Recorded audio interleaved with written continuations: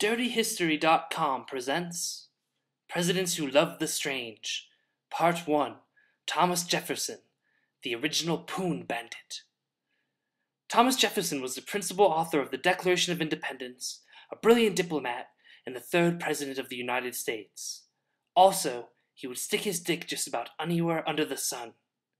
Jefferson's most famous side action was with Sally Hemings, a slave with whom he fathered children. 4 of Hemings' children survived childbirth, and Jefferson eventually freed them. Thanks for taking our chains off, Dad. Besides Sally Hemings, Jefferson was also reported to have linked up with the Italian-English artist Maria Causeway. Now, Jefferson was recently widowed when he was introduced to Causeway, but the girl was happily married. In fact, Causeway was actually with her husband when she first met Jefferson. Their initial encounter took place in Paris, and the two hit it off right away.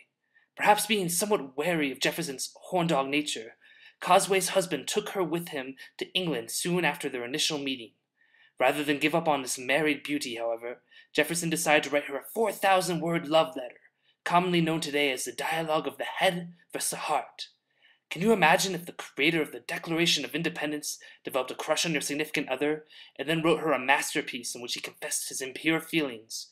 What an asshole. Jefferson and Causeway's correspondence continued for the rest of the president's life, and historians are unsure as to exactly how involved their relationship became. Considering Jefferson's penchant for the strange, however, we can only assume it got quite hot and heavy.